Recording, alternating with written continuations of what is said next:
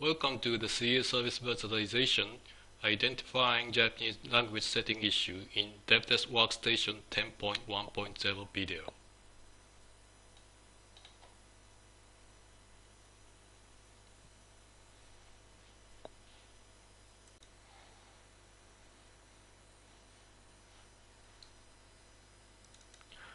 When I start DevTest Workstation with English language setting, like this,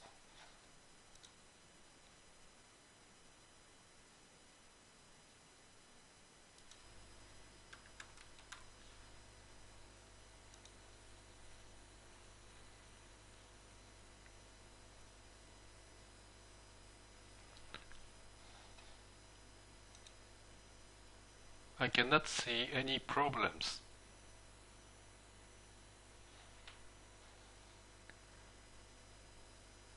Then I change the language setting as Japanese with System Language Japanese. A message box with the message, "Please restart DevTest Workstation" for the change to take effect appears, and click OK button. And I need to finish DevTest Workstation with menu, File, Exit.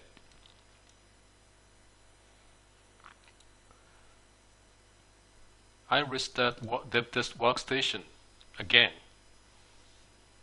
In this case, I can see the Japanese character when logging in stage, like this.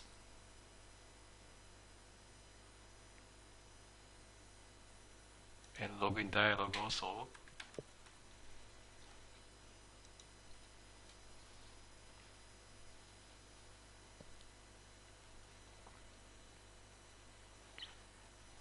And I can see the menu items become Japanese characters now.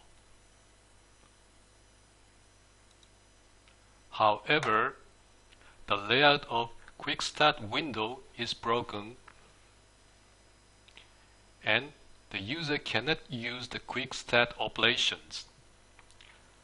There are not any workarounds except for using DevTest Workstation with English language setting. This is a known defect of DevTest Workstation in DevTest 10.1.0. The problem is related to the feature of referencing to the Japanese resources in DevTest Workstation.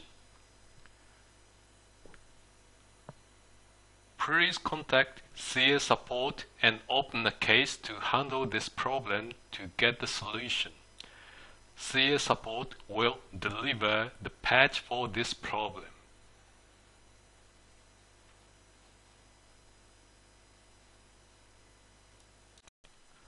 For more detailed information about CA Service Virtualization, visit the product page at ca.com.